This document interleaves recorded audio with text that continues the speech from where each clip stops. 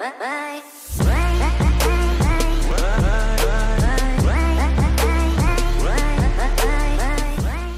there, my Zaniacs.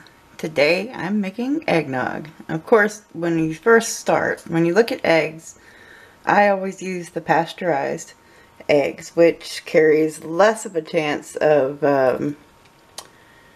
foodborne illness. I mean, there's a very, very, very tiny chance, even if you don't use the pasteurized ones.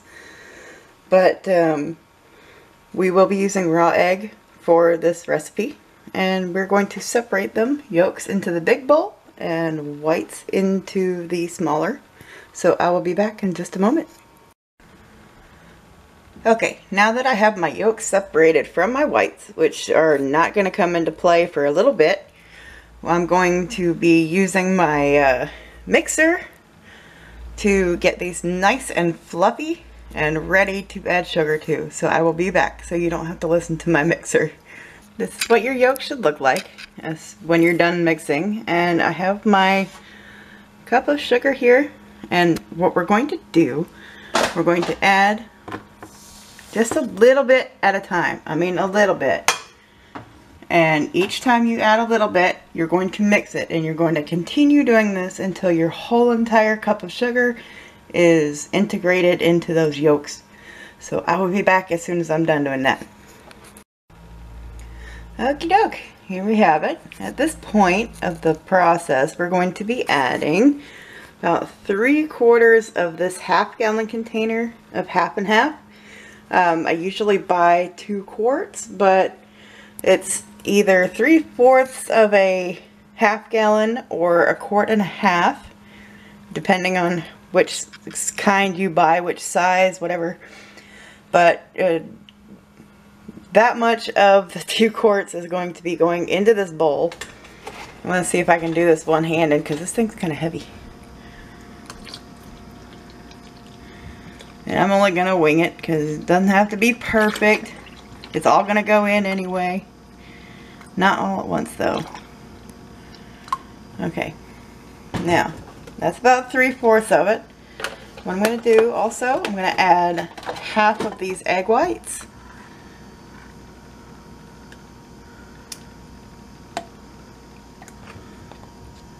Okay, and we're gonna give it a nice big mix. Oh gosh, why am I... This new camera, I don't know how to... I'm working on it. I'll get there. But this is where you mix it again, and I will be back. And we are back. We have our big bowl of a whole bunch of cream and yolks all sitting over there because we need to work on the rest of these egg whites here. And what we're going to do, we are going to mix this up and gradually add 1/2 cup of powdered sugar until we have some very soft peaks. And I will be back as soon as I get those. But keep in mind, mixing in the powdered sugar requires a lot of force. That powdered sugar does not necessarily like to work well with you. So it's going to take some extra mixing, and you'll get there. It's not bad. It's just, it takes a little extra. So I will be back. And there we have it. Some very foamy egg whites with some powdered sugar, 1/2 cup. Now all you do at this point is you grab your other big bowl and you mix both of these components together. Why is it doing that? Hey, focus. Oh god, this camera. I like it, but I don't know it yet. Alright. Anyway, I will be back as soon as I have this put into a container.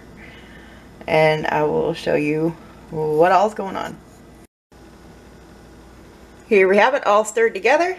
All 3 components. Our regular yolks with the cream and the sugar. Our egg whites with our 1/2 cup of powdered sugar, and the rest of our half and half. So now at this point all you do is add it into a container, cover it, and put it in your fridge. And let me see, I don't know if it lasts longer than 3 days, it never has, it gets drunk too quick around here. So, yeah, you have it at least 3 days. It'd probably go about a week.